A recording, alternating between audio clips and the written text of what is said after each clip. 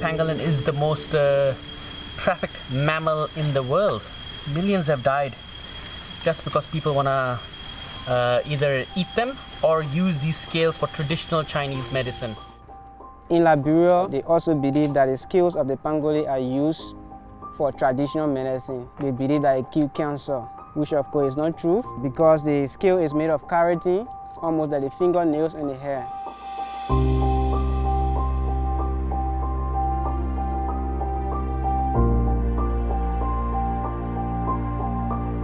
The populations are crashing, so every individual counts. If not, this animal will go extinct in our lifetime.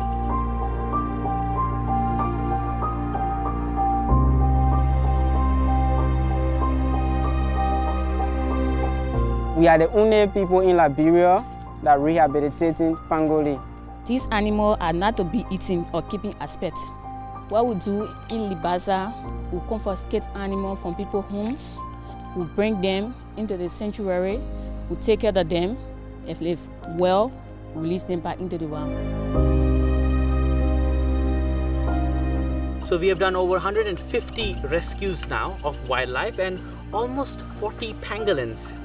So let's hope this beautiful animal has a nice life back in the wild.